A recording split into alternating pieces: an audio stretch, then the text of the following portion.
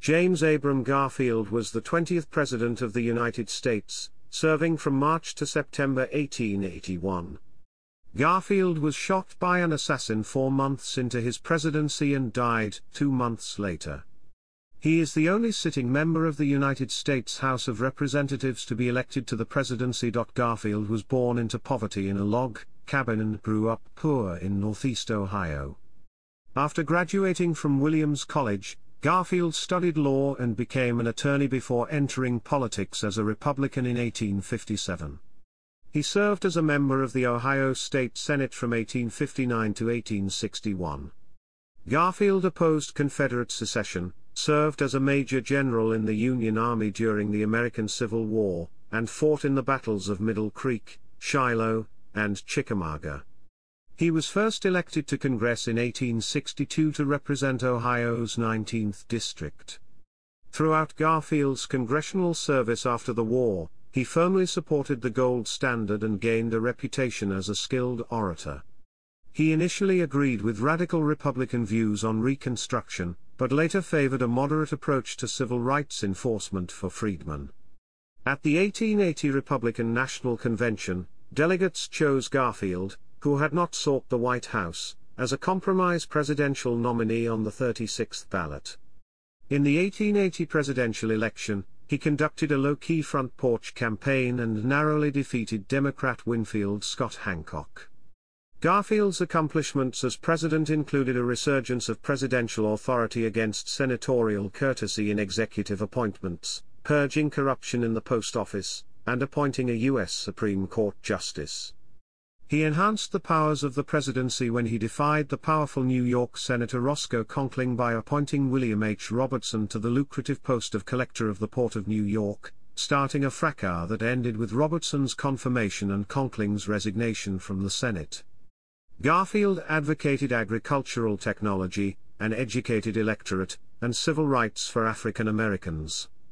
He also proposed substantial civil service reforms, which were passed by Congress in 1883 and signed into law by his successor, Chester A. Arthur, as the Pendleton Civil Service Reform Act. On July 2, 1881, Charles J. Guiteau, a disappointed and delusional office seeker, shot Garfield at the Baltimore and Potomac Railroad Station in Washington, D.C. The wound was not immediately fatal, but he died on September 19, 1881, from infections caused by his doctors. Guiteau was executed for Garfield's murder in June 1882. Chapter 1, Childhood and Early Life. James Abram Garfield was born the youngest of 5 children on November 19, 1831, in a log cabin in Orange Township, now Moreland Hills, Ohio.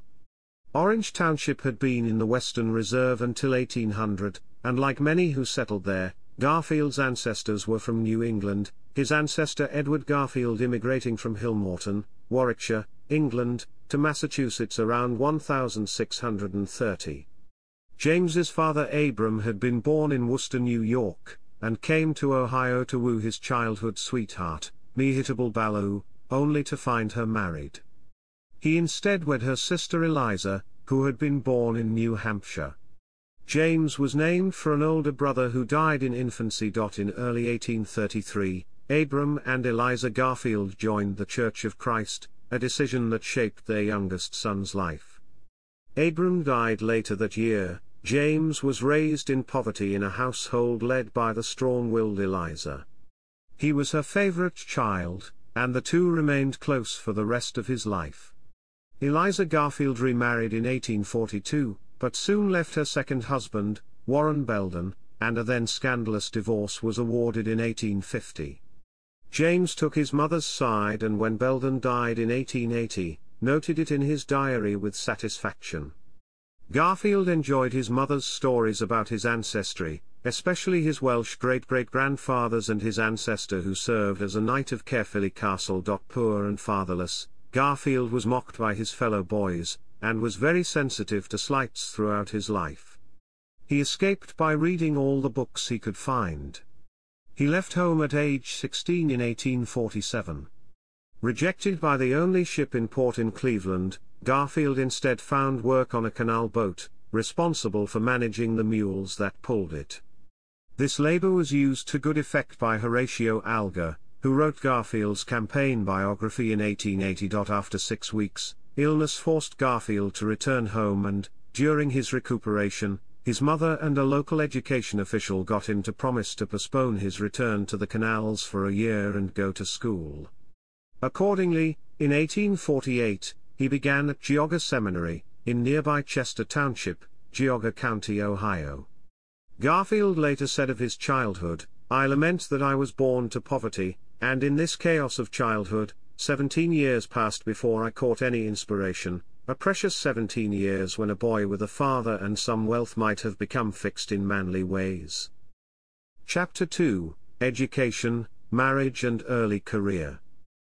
At Geauga Academy, which he attended from 1848 to 1850, Garfield learned academic subjects for which he had not previously had time. He excelled as a student, and was especially interested in languages and elocution. He began to appreciate the power a speaker had over an audience, writing that the speaker's platform creates some excitement. "I love agitation and investigation and glory in defending unpopular truth against popular error." Geauga was coeducational, and Garfield was attracted to one of his classmates, Lucretia Rudolph, whom he later married. To support himself at Geauga, he worked as a carpenter's assistant and a teacher.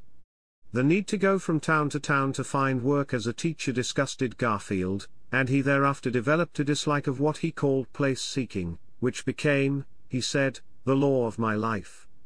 In later years, he astounded his friends by letting positions pass that could have been his with a little politicking.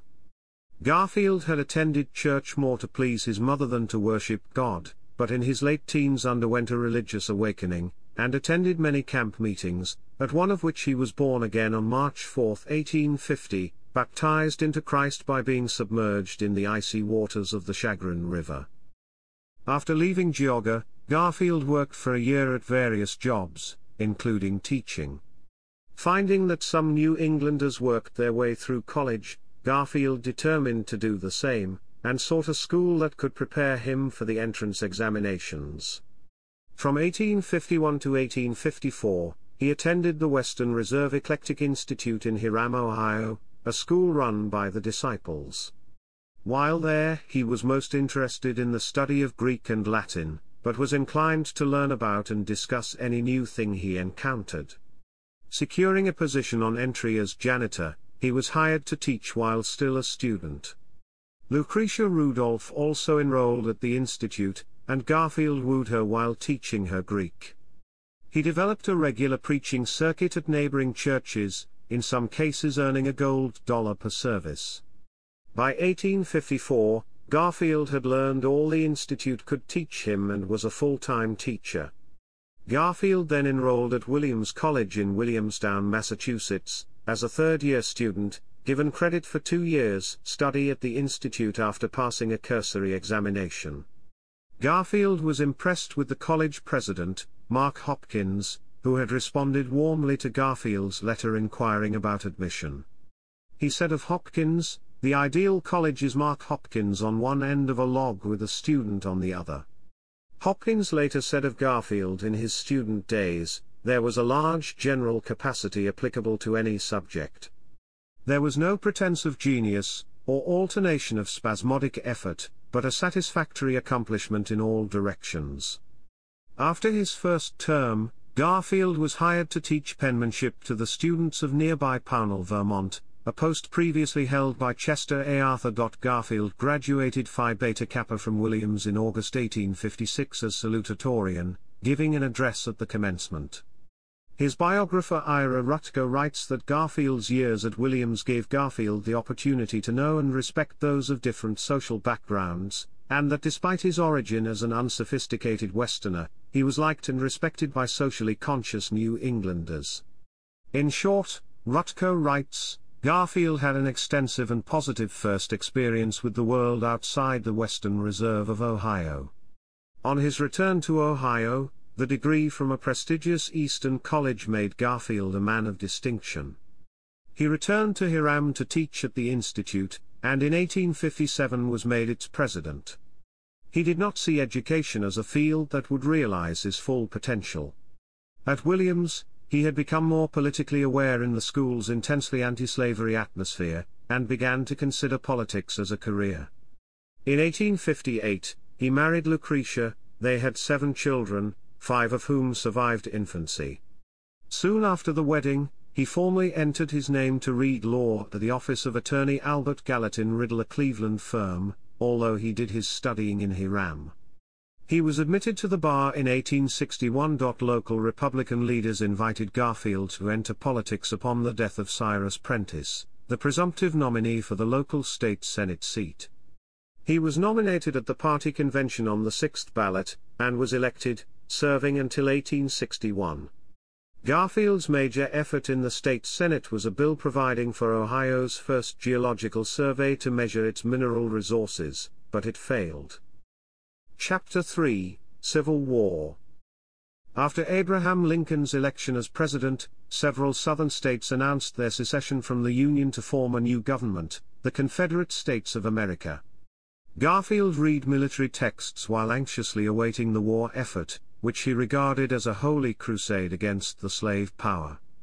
In April 1861, the rebels bombarded Fort Sumter, one of South's last federal outposts, beginning the Civil War. Although he had no military training, Garfield knew his place was in the Union Army. At Governor William Dennison's request, Garfield deferred his military ambitions to remain in the legislature, where he helped appropriate the funds to raise and equip Ohio's volunteer regiments. Afterward, the legislature adjourned and Garfield spent the spring and early summer on a speaking tour of northeastern Ohio, encouraging enlistment in the new regiments. Following a trip to Illinois to purchase muskets, Garfield returned to Ohio and, in August 1861, received a commission as a colonel in the 42nd Ohio Infantry Regiment. The 42nd Ohio existed only on paper, so Garfield's first task was to fill its ranks. He did so quickly, recruiting many of his neighbors and former students. The regiment traveled to Camp Chase, outside Columbus, Ohio, to complete training. In December, Garfield was ordered to bring the 42nd to Kentucky, where they joined the Army of the Ohio under Brigadier General Don Carlos Buell. Chapter 4 Section 1, Buell's Command. Buell quickly assigned Garfield the task of driving Confederate forces out of eastern Kentucky, giving him the 18th Brigade for the campaign, which, besides his own 42nd, included the 40th Ohio Infantry, 2 Kentucky infantry regiments and 2 cavalry units. They departed Catlettsburg, Kentucky, in mid-December, advancing through the valley of the Big Sandy River. The march was uneventful until Union forces reached Paintsville, Kentucky, on January 6, 1862, where Garfield's cavalry engaged the rebels at Jenny's Creek. Confederate troops under Brigadier General Humphrey Marshall held the town in numbers roughly equal to Garfield's own, but Garfield positioned his troops so as to deceive Marshall into believing the rebels were outnumbered. Marshall ordered his troops to withdraw to the forks of Middle Creek, on the road to Virginia. Garfield ordered his troops to pursue them. They attacked the rebel positions on January 9, 1862, in the Battle of Middle Creek, the only pitched battle Garfield personally commanded. At the fighting's end, the Confederates withdrew from the field, and Garfield sent his troops to Prestonsburg to reprovision. In recognition of his success, Garfield was promoted to Brigadier General.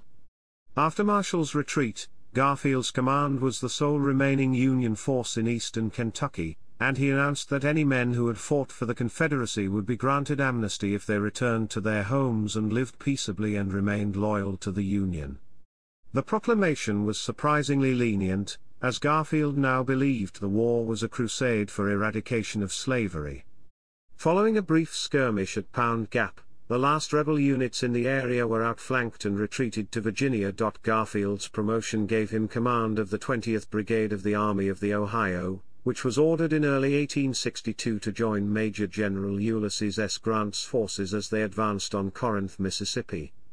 Before the 20th Brigade arrived, however, Confederate forces under General Albert Sidney Johnston surprised Grant's men in their camps, driving them back. Garfield's troops got word of the battle and advanced quickly, joining the rest of the army on the second day to drive the Confederates back across the field, and into retreat. The action, later known as the Battle of Shiloh, was the bloodiest of the war to date. Garfield was exposed to fire for much of the day, but emerged uninjured. Major General Henry W. Halleck, Grant's superior, took charge of the combined armies and advanced ponderously toward Corinth. When they arrived, the Confederates had fled. That summer Garfield suffered from jaundice and significant weight loss. He was forced to return home, where his wife nursed him back to health. While he was home, Garfield's friends worked to gain him the Republican nomination for Congress, but he refused to campaign with the delegates. He returned to military duty that autumn and went to Washington to await his next assignment. During this period of idleness, a rumor of an extramarital affair caused friction in the Garfields' marriage until Lucretia eventually chose to overlook it. Garfield repeatedly received tentative assignments that were quickly withdrawn, to his frustration. In the meantime, he served on the court-martial of Fitz John Porter for his tardiness at the Second Battle of Bull Run. He was convinced of Porter's guilt, and voted with his fellow generals to convict. The trial lasted almost 2 months, from November 1862 to January 1863, and by its end, Garfield had procured an assignment as Chief of Staff to Major General William S. Rosecrans. Chapter 4 Section 2, Chief of Staff for Rosecrans. Generals' chiefs of staff were usually more junior officers, but Garfield's influence with Rosecrans was greater than usual, with duties extending beyond communication of orders to actual management of his Army of the Cumberland. Rosecrans had a voracious appetite for conversation, especially when unable to sleep. In Garfield, he found the first well-read person in the army and the ideal candidate for discussions that ran deep into the night. The two became close despite Garfield's being 12 years Rosecrans's junior, and they discussed everything, especially religion. Rosecrans, who had converted from Methodism to Roman Catholicism, softened Garfield's view of his faith. Garfield recommended that Rosecrans replace wing commanders Alexander McCook and Thomas Crittenden, whom he believed ineffective, but Rosecrans ignored the suggestion. With Rosecrans, Garfield devised the Tullahoma campaign to pursue and trap Confederate General Braxton Bragg in Tullahoma. After initial Union success, Bragg retreated toward Chattanooga, where Rosecrans stalled and requested more troops and supplies. Garfield argued for an immediate advance, in line with demands from Halleck and Lincoln. After a council of war and lengthy deliberations, Rosecrans agreed to attack at the ensuing Battle of Chickamauga on September 19 and 20, 1863. Confusion among the wing commanders over Rosecrans's orders created a gap in the lines, resulting in a rout of the right flank. Rosecrans concluded that the battle was lost and fell back on Chattanooga to establish a defensive line. Garfield, however, thought part of the army had held and, with Rosecrans's approval, headed across Missionary Ridge to survey the scene. Garfield's hunch was correct. His ride became legendary, while Rosecrans's error reignited criticism about his leadership. While Rosecrans's army had avoided disaster, they were stranded in Chattanooga, surrounded by Bragg's army. Garfield sent a telegram to Secretary of War Edwin M. Stanton alerting Washington to the need for reinforcements to avoid annihilation, and Lincoln and Halleck delivered 20,000 troops by rail within 9 days. In the meantime, Grant was promoted to command of the Western armies, and quickly replaced Rosecrans with George H. Thomas. Garfield was ordered to report to Washington, where he was promoted to Major General, a commission he resigned before taking a seat in the House of Representatives.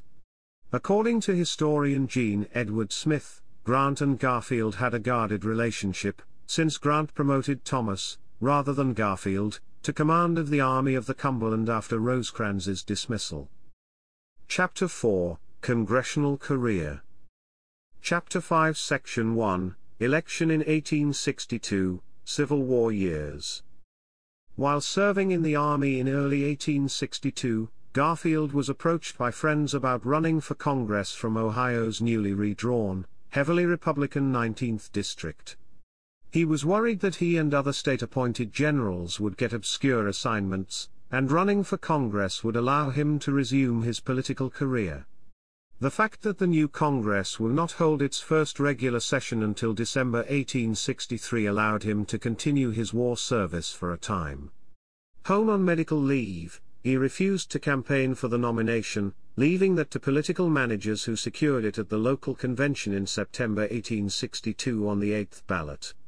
In October, he defeated D.B. Woods by a 2-1 margin in the general election for a seat in the 38th Congress. Soon after his nomination, Garfield was ordered to report to War Secretary Edwin Stanton in Washington to discuss his military future.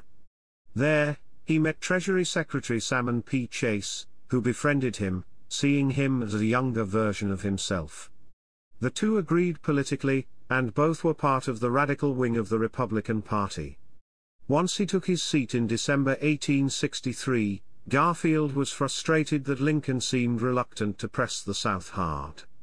Many radicals, led in the House by Pennsylvania's Thaddeus Stevens, wanted rebel-owned lands confiscated, but Lincoln threatened to veto any bill to do that on a widespread basis. In debate on the House floor, Garfield supported such legislation and, discussing England's glorious revolution, hinted that Lincoln might be thrown out of office for resisting it. Garfield had supported Lincoln's Emancipation Proclamation, and marveled that it was a strange phenomenon in the world's history, when a second-rate Illinois lawyer is the instrument to utter words which will form an epoch memorable in all future ages. Garfield not only favored abolition of slavery, he believed the leaders of the rebellion had forfeited their constitutional rights. He supported the confiscation of Southern plantations and even exile or execution of rebellion leaders, as a means to ensure a permanent end to slavery. Garfield felt Congress was obliged to determine what legislation is necessary to secure equal justice to all loyal persons, without regard to color. He was more supportive of Lincoln when Lincoln took action against slavery. Early in his tenure, he differed from his party on several issues. His was the solitary Republican vote to terminate the use of bounties in recruiting. Some financially able recruits had used the bounty system to buy their way out of service, which Garfield considered reprehensible. Garfield gave a speech pointing out the flaws in the existing conscription law, that of 300,000 called upon to enlist, barely 10,000 had, the remainder claiming exemption or providing money or a substitute. Lincoln appeared before the Military Affairs Committee on which Garfield served, demanding a more effective bill, even if it cost him re-election. Lincoln was confident he could win the war before his term expired.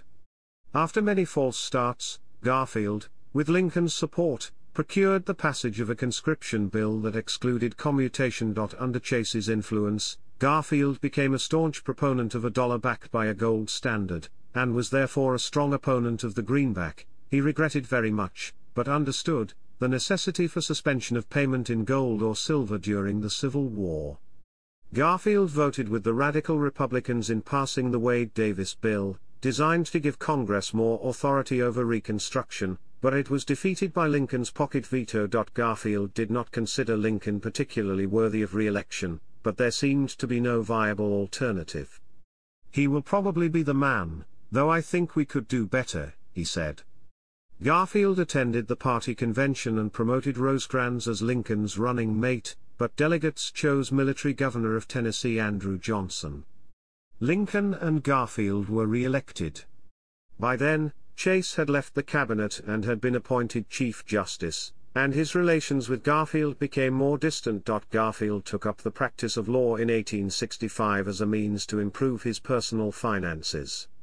His efforts took him to Wall Street where, the day after Lincoln's assassination, a riotous crowd led him into an impromptu speech to calm it. "Fellow citizens, clouds and darkness are round about him.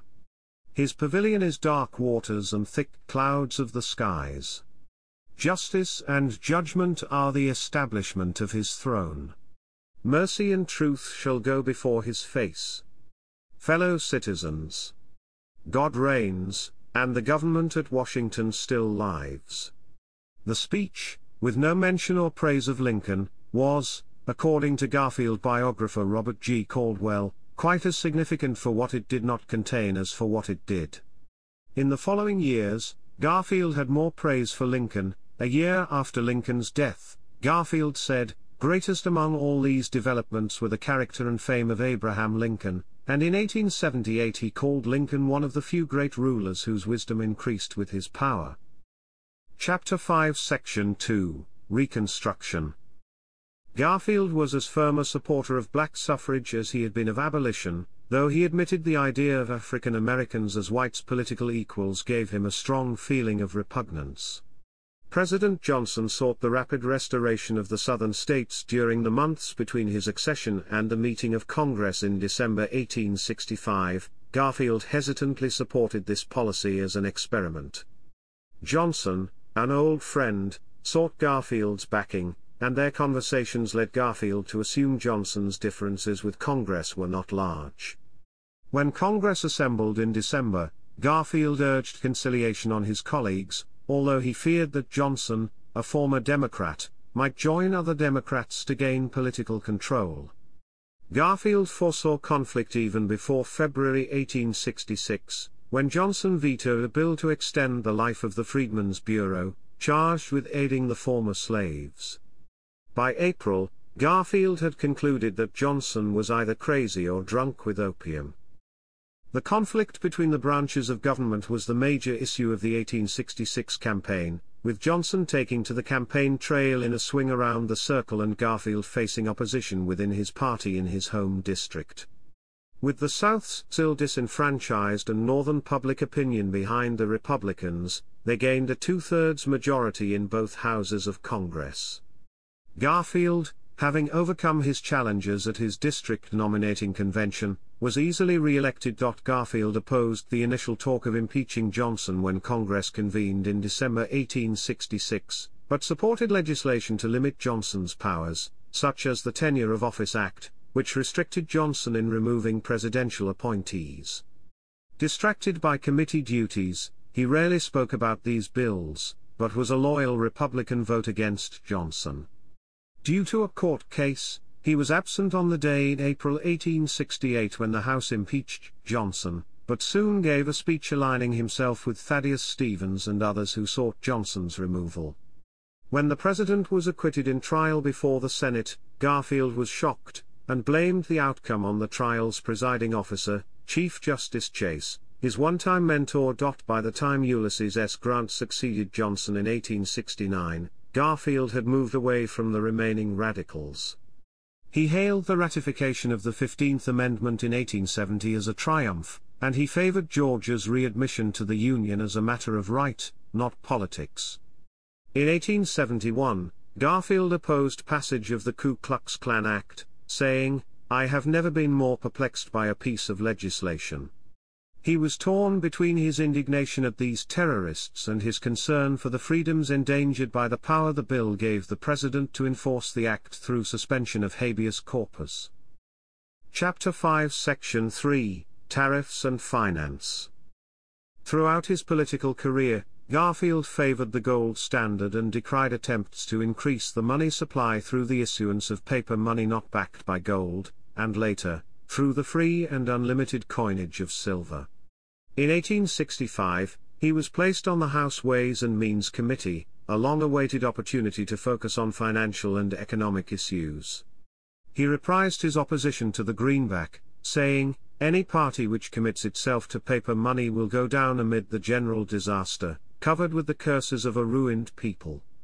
In 1868 Garfield gave a 2-hour speech on currency in the House, which was widely applauded as his best oratory to that point. In it he advocated a gradual resumption of specie payments, that is, the government paying out silver and gold, rather than paper money that could not be redeemed. Tariffs had been raised to high levels during the Civil War. Afterward, Garfield, who made a close study of financial affairs, advocated moving toward free trade, though the standard Republican position was a protective tariff that would allow American industries to grow.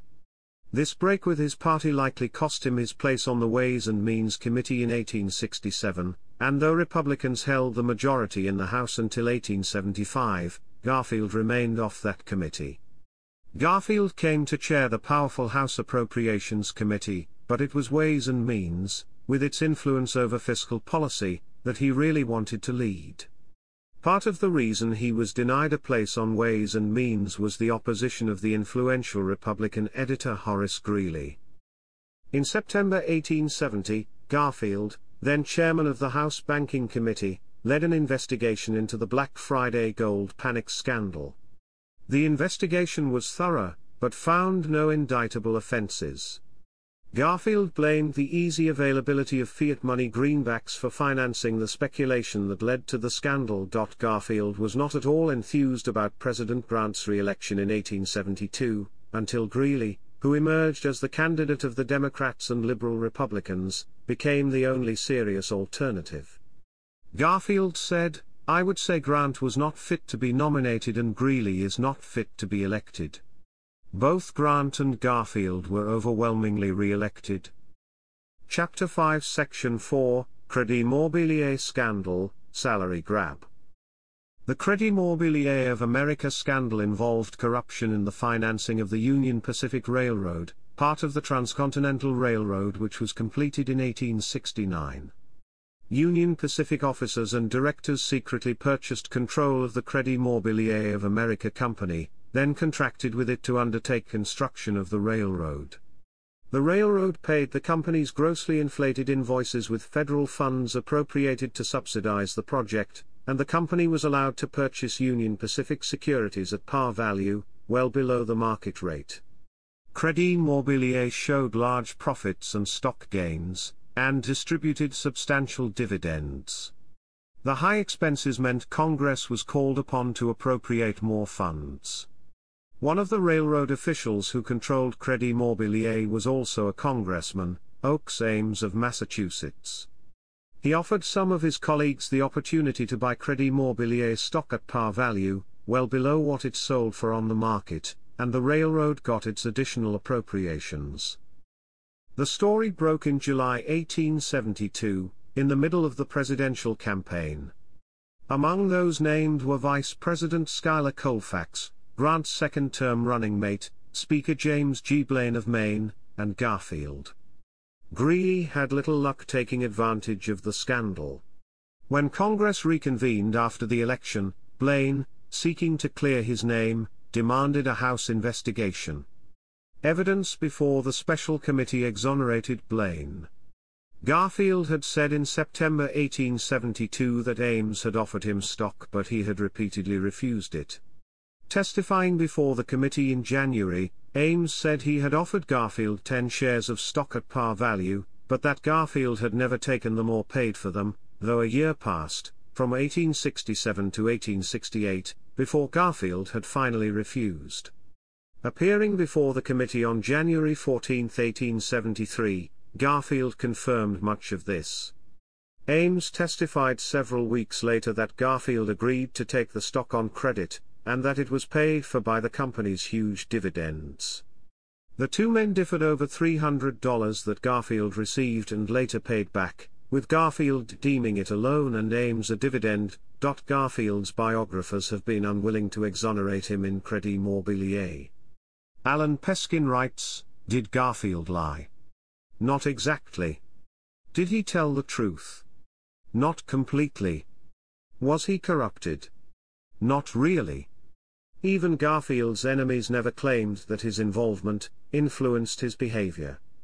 Rutko writes, "Garfield's real offense was that he knowingly denied to the House Investigating Committee that he had agreed to accept the stock and that he had also received a dividend of $329. Caldwell suggests Garfield told the truth, certainly failed to tell the whole truth, clearly evading an answer to certain vital questions and thus giving the impression of worse faults than those of which he was guilty.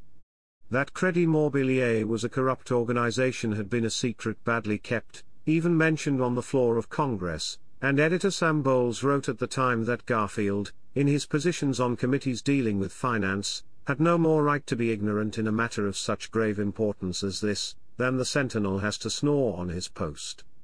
Another issue that caused Garfield trouble in his 1874 re-election bid was the so-called salary grab of 1873, which increased the compensation for members of Congress by 50%, retroactive to 1871. Garfield was responsible, as Appropriations Committee chairman, for shepherding the legislative appropriations bill through the House. During the debate in February 1873, Massachusetts Representative Benjamin Butler offered the increase as an amendment, and despite Garfield's opposition, it passed the House and eventually became law. The law was very popular in the House, as almost half the members were lame ducks, but the public was outraged, and many of Garfield's constituents blamed him, though he refused to accept the increase. In a bad year for Republicans, who lost control of the House for the first time since the Civil War, Garfield had his closest congressional election, winning with only 57% of the vote. Chapter 5 Section 5, Minority Leader, Hayes Administration. With the Democratic takeover of the House of Representatives in 1875, Garfield lost his chairmanship of the Appropriations Committee. The Democratic leadership in the House appointed Garfield as a Republican member of Ways and Means. With many of his leadership rivals defeated in the 1874 Democratic landslide, and Blaine elected to the Senate, Garfield was seen as the Republican floor leader and the likely speaker should the party regain control of the chamber. Garfield thought the land grants given to expanding railroads was an unjust practice. He also opposed some monopolistic practices by corporations, as well as the power sought by workers' unions. Garfield supported the proposed establishment of the United States Civil Service as a means of ridding officials of the annoyance of aggressive office seekers.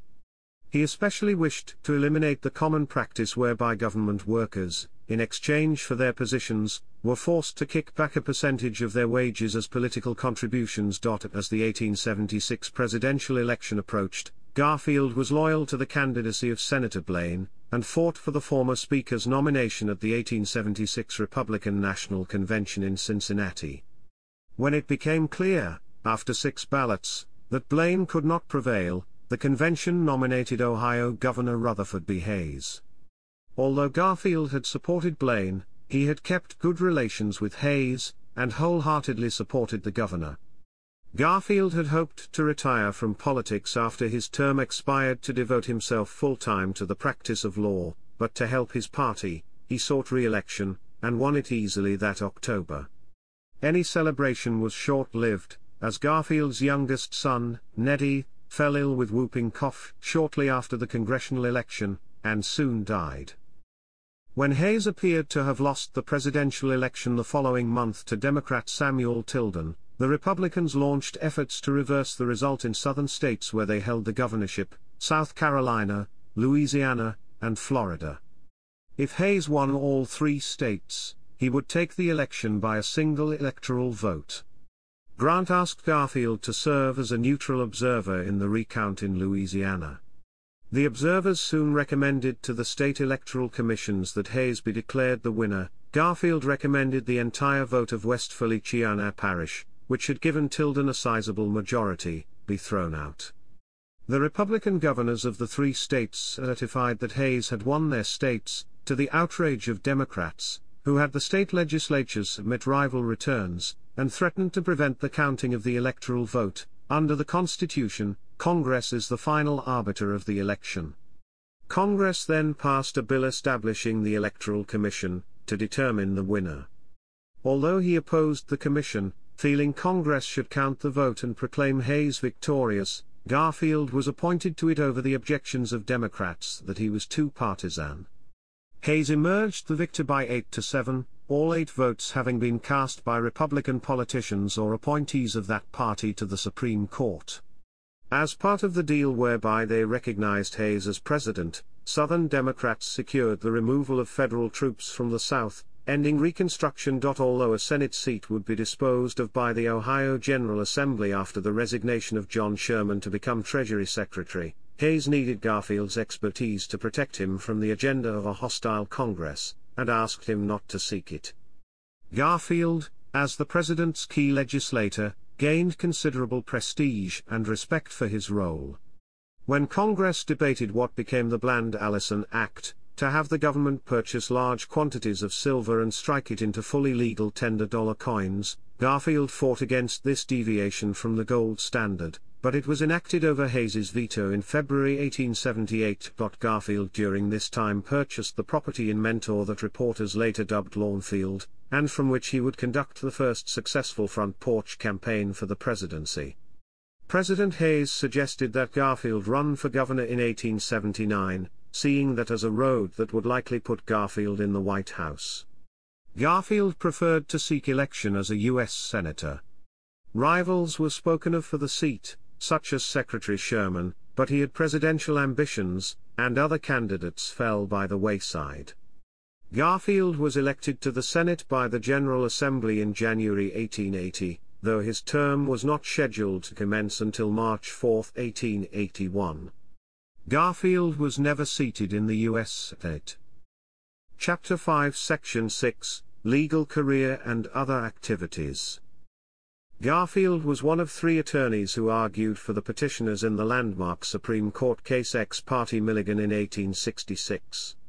His clients were pro-Confederate Northern men who had been found guilty and sentenced to death by a military court for treasonous activities. The case turned on whether the defendants should instead have been tried by a civilian court, and resulted in a ruling that civilians could not be tried before military tribunals while the civil courts were operating. The oral argument was Garfield's first court appearance. Jeremiah Black had taken him in as a junior partner a year before, and assigned the case to him in light of his highly regarded oratory skills. With the result, Garfield instantly achieved a reputation as a preeminent appellate lawyer. During Grant's first term, discontented with public service, Garfield pursued opportunities in the law, but declined a partnership offer when told his prospective partner was of intemperate and licentious reputation. In 1873, after the death of Chase, Garfield appealed to Grant to appoint Justice Noah H. Swain as Chief Justice. Grant, however, appointed Morrison R. Waite. In 1871, Garfield traveled to Montana Territory to negotiate the removal of the Bitterroot Salish tribe to the Flathead Indian Reservation. Having been told that the people would happily move, Garfield expected an easy task. Instead, he found the Salish determined to stay in their Bitterroot Valley homeland. His attempts to coerce Chief Shiloh to sign the agreement nearly brought about a military clash. In the end, he convinced 2 subchiefs to sign and move to the reservation with a few of the Salish people.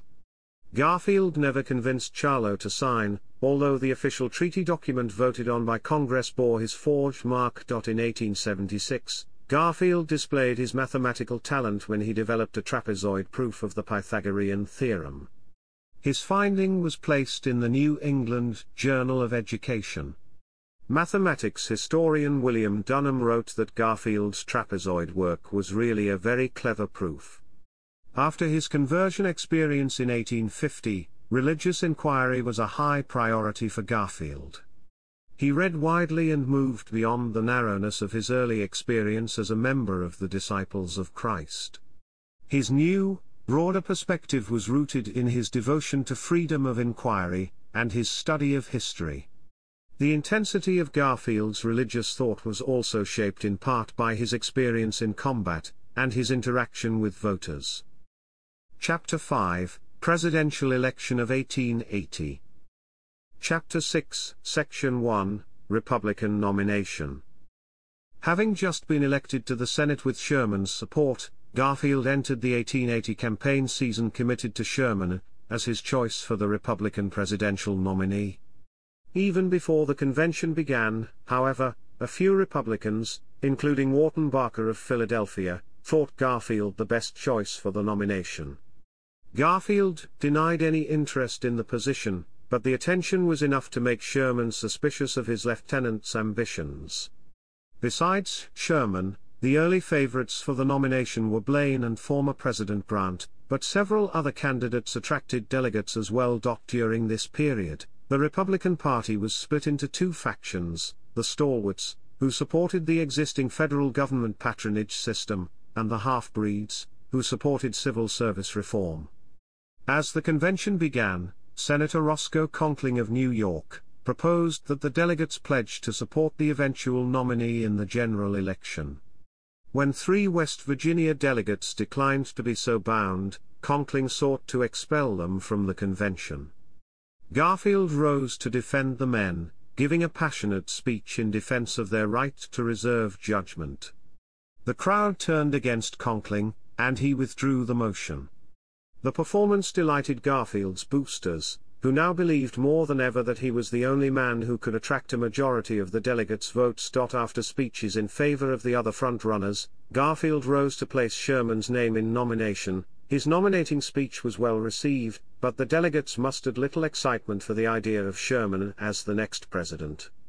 The first ballot showed Grant leading with 304 votes and Blaine in second with 284, Sherman's 93 placed him in a distant third. Subsequent ballots quickly demonstrated a deadlock between the Grant and Blaine forces, with neither having the 379 votes needed for nomination. Jeremiah McLean Rusk, a member of the Wisconsin delegation, and Benjamin Harrison, an Indiana delegate, sought to break the deadlock by shifting a few of the anti-Grant votes to a dark horse candidate, Garfield. Garfield gained 50 votes on the 35th ballot, and the stampede began. Garfield protested to the other members of his Ohio delegation that he had not sought the nomination and had never intended to betray Sherman, but they overruled his objections and cast their ballots for him. In the next round of voting, nearly all the Sherman and Blaine delegates shifted their support to Garfield, giving him 399 votes and the Republican nomination.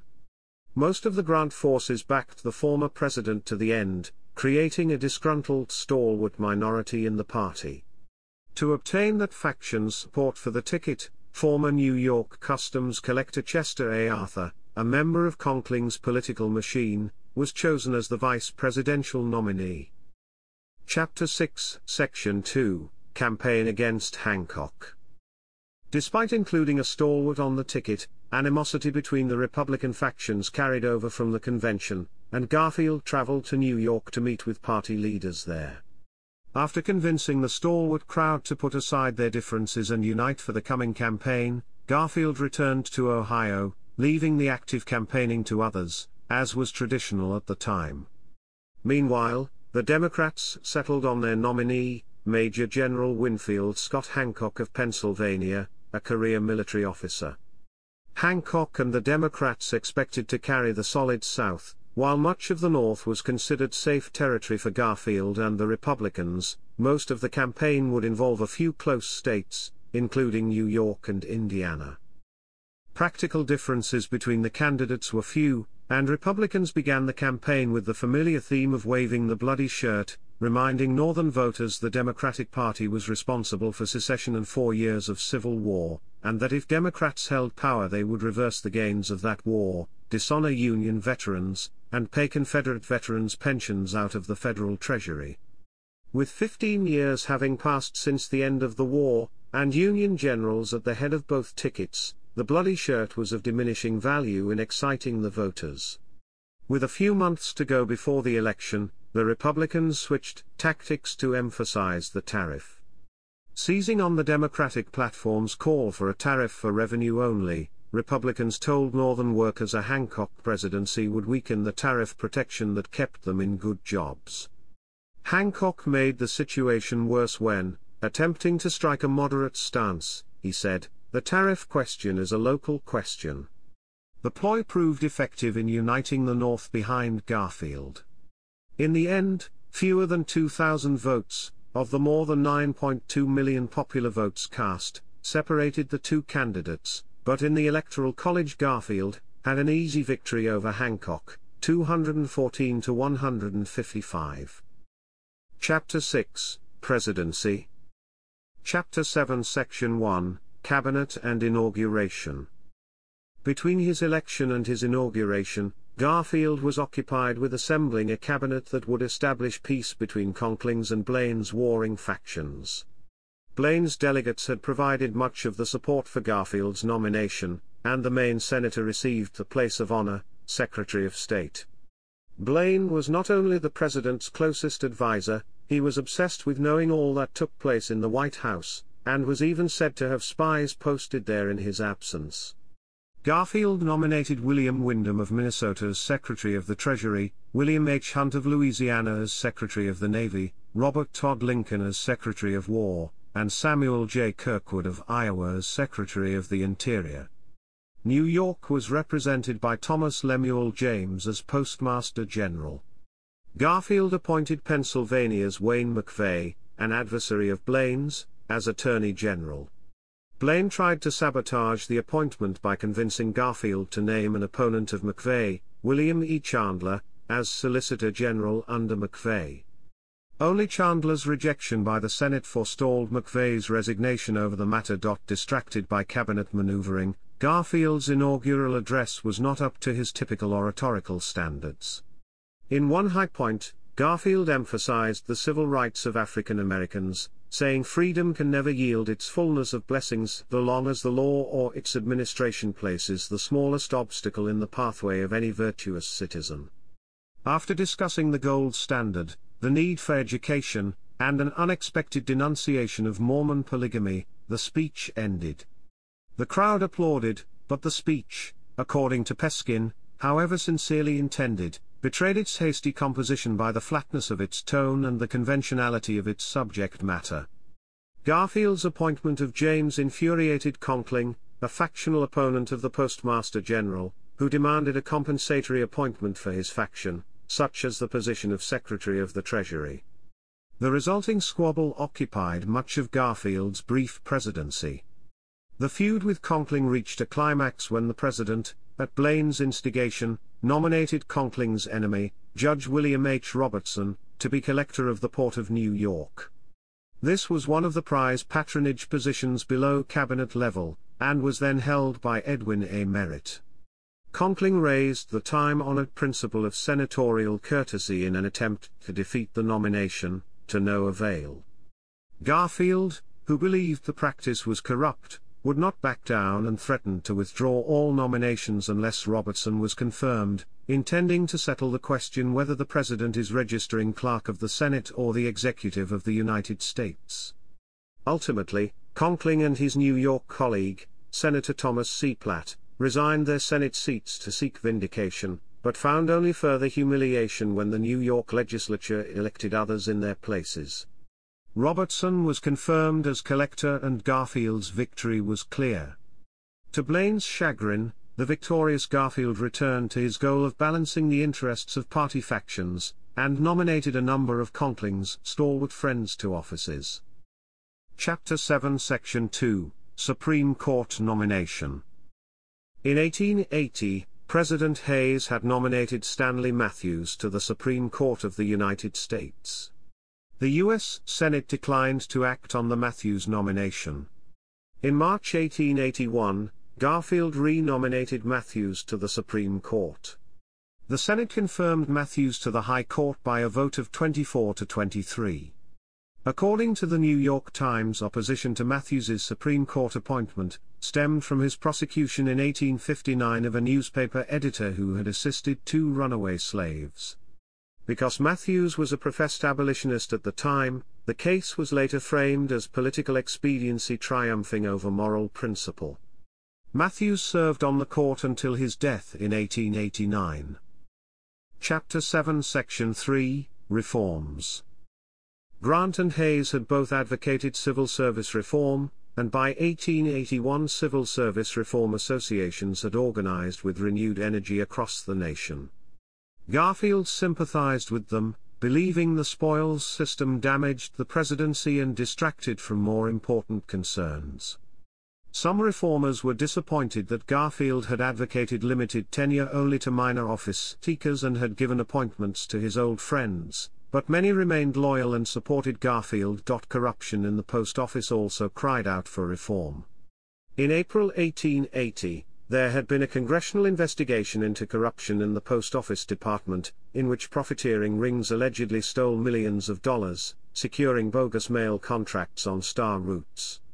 After obtaining contracts with the lowest bid, costs to run the mail routes would be escalated and profits would be divided among ring members. That year, Hayes stopped the implementation of any new star route contracts.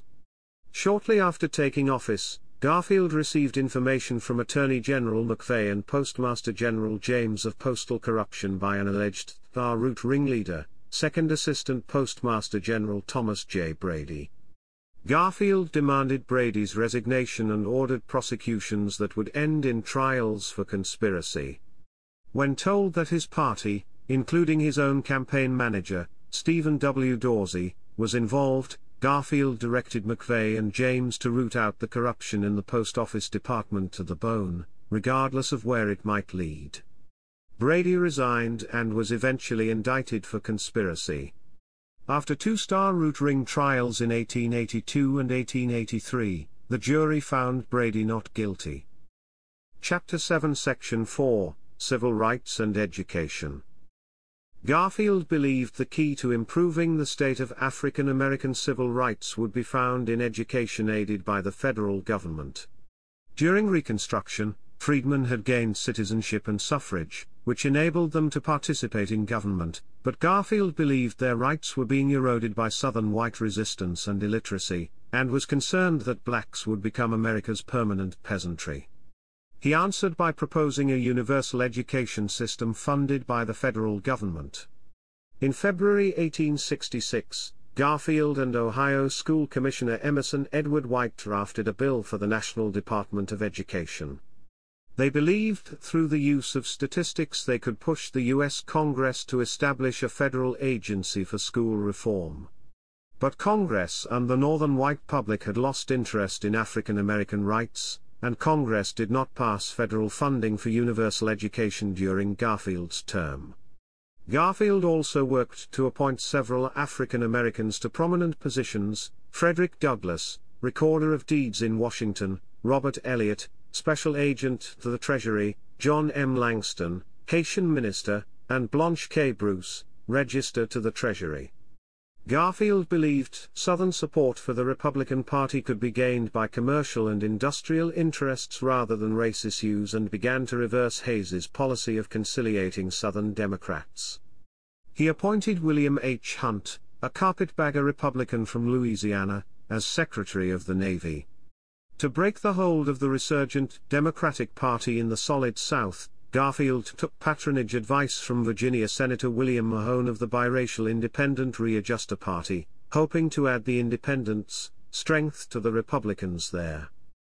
Chapter 7 Section 5, Foreign Policy and Naval Reform. Entering the presidency, Garfield had little foreign policy experience, so he leaned heavily on Blaine.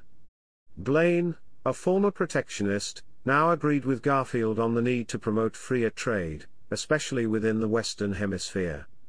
Their reasons were twofold. Firstly, Garfield and Blaine believed increasing trade with Latin America would be the best way to keep Great Britain from dominating the region. Secondly, by encouraging exports, they believed they could increase American prosperity. Garfield authorized Blaine to call for a Pan-American conference in 1882 to mediate disputes among the Latin American nations and to serve as a forum for talks on increasing trade. At the same time, they hoped to negotiate a peace in the War of the Pacific then being fought by Bolivia, Chile, and Peru. Blaine favored a resolution that would not result in Peru yielding any territory, but Chile, which by 1881 had occupied the Peruvian capital, Lima, rejected any settlement that restored the previous status quo.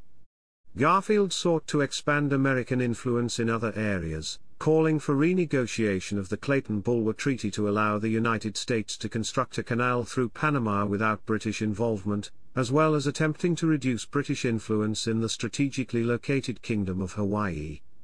Garfield's and Blaine's plans for the United States' involvement in the world stretched even beyond the Western Hemisphere, as he sought commercial treaties with Korea and Madagascar.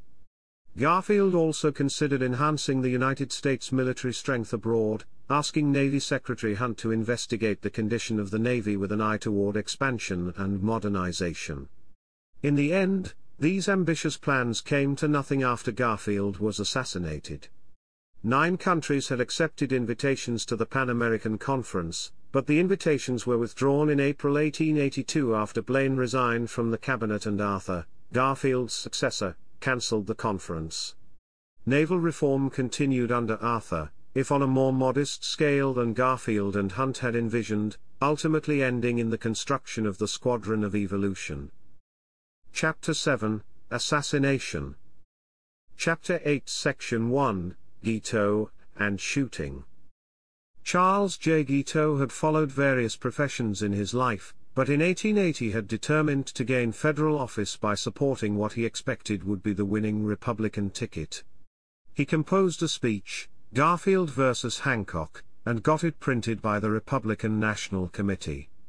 One means of persuading the voters in that era was through orators expounding on the candidate's merits, but with the Republicans seeking more famous men, Guiteau received few opportunities to speak. On one occasion, according to Kenneth D. Ackerman, Guiteau was unable to finish his speech due to nerves. Guiteau, who considered himself a stalwart, deemed his contribution to Garfield's victory sufficient to justify the position of consul in Paris, despite the fact that he spoke no French, nor any foreign language.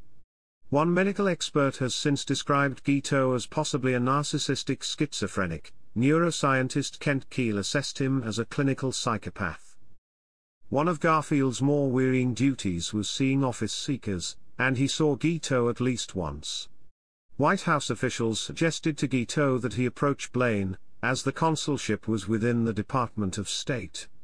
Blaine also saw the public regularly, and Guiteau became a regular at these sessions.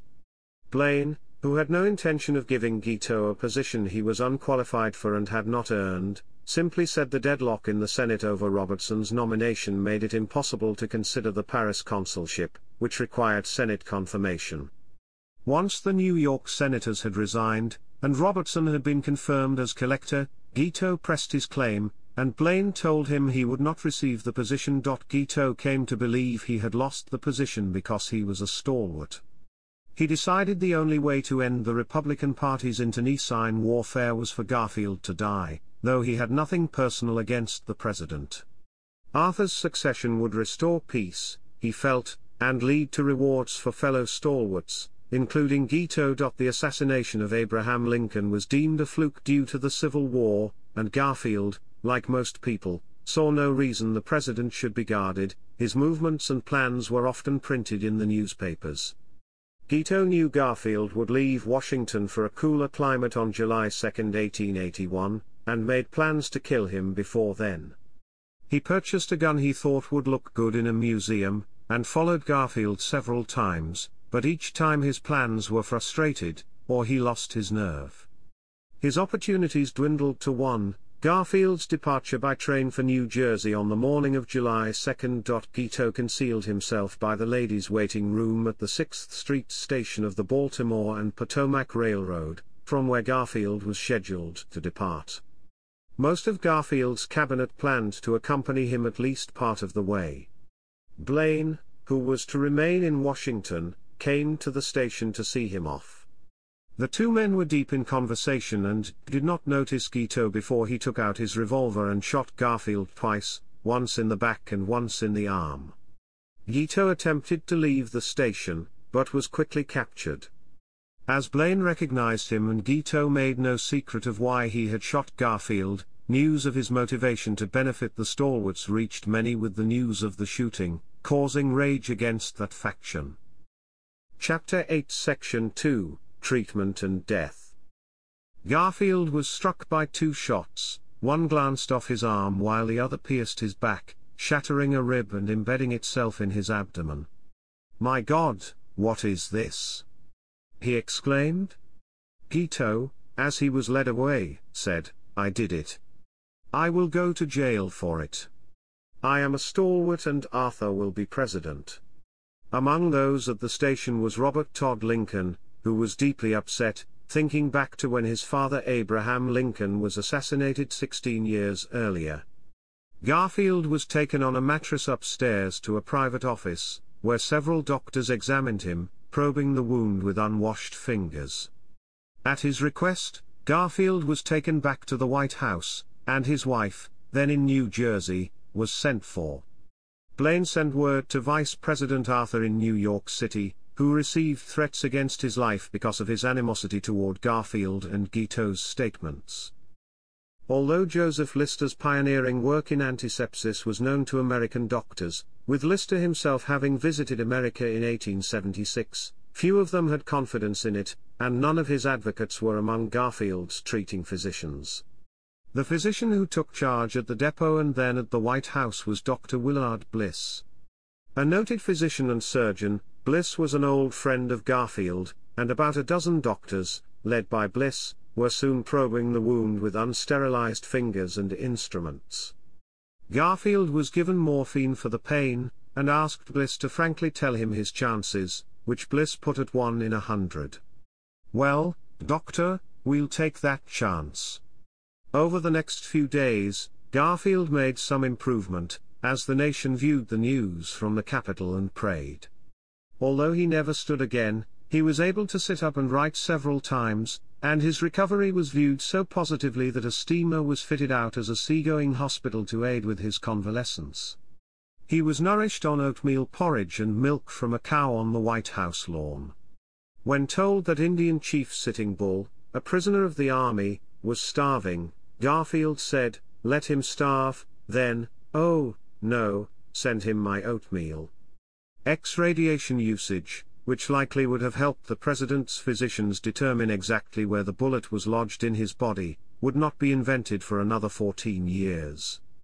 Alexander Graham Bell tried to locate the bullet with a primitive metal detector. He was not successful, although the invention had been effective when tested on others. The problem was that Bliss limited the extent of its use on Garfield, taking control of the experiment and ensuring he remained in charge. Because Bliss thought the bullet rested someplace it did not, the detector was unable to locate it. Shortly after the first attempt, Bell returned for another test after enhancing the abilities of his invention. The test resulted in a noise around the area where Bliss believed the bullet was lodged, despite the different sound from what Bell had heard in his previous tests. Bliss took this as confirmation that the bullet was where he declared it to be. Bliss wrote in a bulletin that the test was a success, and that it was now unanimously agreed that the location of the ball has been ascertained with reasonable certainty, and that it lies, as heretofore stated, in the front wall of the abdomen, immediately over the groin, about 5 inches below and to the right of the navel. One means of keeping the president comfortable in Washington's summer heat was one of the first successful air conditioning units. Air propelled by fans over ice and then dried had reduced the temperature in the sick room by 20 degrees Fahrenheit. Engineers from the Navy, along with some scientists, worked together to develop this version of air conditioning in an attempt to help the president recover. There were some issues, such as it made excessive noise and immensely increased the humidity in Garfield's room, but the engineers worked hard to find solutions for these problems in their efforts to ease Garfield's suffering. Beginning on July 23, Garfield took a turn for the worse. His temperature increased to 104 degrees Fahrenheit. Doctors, concerned by an abscess that had developed by the wound, operated and inserted a drainage tube. This initially seemed to help, and Garfield, in his bed, was able to hold a brief cabinet meeting on July 29, though members were under orders from Bliss to discuss nothing that might excite Garfield. Doctors probed the abscess, which went into Garfield's body, hoping to find the bullet. They most likely only made the infections worse. Garfield performed only one state act in August, signing an extradition paper. By the end of the month, the president was much more feeble than he had been, and his weight had decreased from 210 pounds to 130 pounds. Garfield had long been anxious to escape hot, unhealthy Washington, and in early September the doctors agreed to move him to Elberon, part of Long Branch, New Jersey, where his wife had recovered earlier in the summer. He left the White House for the last time on September 5, traveling in a specially cushioned railway car, a spur line to the Franklin Cottage, a seaside mansion given over to his use, was built in a night by volunteers. There, Garfield could see the ocean as officials and reporters maintained what became a death watch. Garfield's personal secretary, Joe Stanley Brown, wrote 40 years later, "To this day I cannot hear the sound of the low slow roll of the Atlantic on the shore, the sound which filled my ears as I walked from my cottage to his bedside, without recalling again that ghastly tragedy. On September 18, Garfield asked Colonel A.F. Rockwell, a friend, if he would have a place in history. Rockwell assured him he would, and told Garfield he had much work still before him. But his response was, "No, my work is done." The following day, Garfield, by then also suffering from pneumonia and heart pains, marveled that he could not pick up a glass despite feeling well, and went to sleep without discomfort. He awoke that evening around 10:15 p.m. complaining of great pain in his chest to his Chief of Staff and friend General David Swime, who was watching him, as he placed his hand on his breast over his heart. The President then requested a drink of water from Swime. After finishing his glass, Garfield said, "Oh Swime, this terrible pain, press your hand on it." As Swime obligingly put his hand on Garfield's chest, Garfield's hands went up reflexively. Clutching his heart, he exclaimed, "Oh, Swime, can't you stop this? Oh, Swime." Swime ordered another attendant to send for Bliss, who found Garfield unconscious. Despite efforts to revive him, Garfield never awoke, and he died at 10:30 p.m., aged 49. Learning from a reporter of Garfield's death, Chester A. Arthur took the presidential oath of office administered by New York Supreme Court Justice John R. Brady. According to some historians and medical experts, Garfield might have survived his wounds had the doctors attending him had at their disposal today's medical research, knowledge, techniques, and equipment. Standard medical practice at the time dictated that priority be given to locating the path of the bullet. Several of his doctors inserted their unsterilized fingers into the wound to probe for the bullet, a common practice in the 1880s. Historians agree that massive infection was a significant factor in Garfield's demise. Biographer Peskin said medical malpractice did not contribute to Garfield's death. The inevitable infection and blood poisoning that would ensue from a deep bullet wound resulted in damage to multiple organs and spinal fragmentation. Rutko, a professor of surgery at the University of Medicine and Dentistry of New Jersey, has argued that starvation also played a role. Rutko suggests Garfield had such a non-lethal wound. In today's world, he would have gone home in a matter of 2 or 3 days. The conventional narrative regarding Garfield's post-shooting medical condition was challenged by Theodore Poppers and Shahrazad Jariford in a 2013 article in the American Journal of Surgery. They argued that Garfield died from a late rupture of a splenic artery pseudoaneurysm, which developed secondary to the path of the bullet adjacent to the splenic artery. They also argued that his sepsis was actually caused by post-traumatic acute acalculous cholecystitis. Based on the autopsy report, the authors speculate that his gallbladder subsequently ruptured, leading to the development of a large bile-containing abscess adjacent to the gallbladder. Poppers and Jariford say this caused the septic decline in Garfield's condition that was visible starting from July 23, 1881. Guiteau was indicted on October 14, 1881, for the murder of the president. Guiteau declared that he was not responsible for the death of Garfield. He admitted to the shooting but not the killing. In his defense, Guiteau wrote, "General Garfield died from malpractice. According to his own physicians, he was not fatally shot.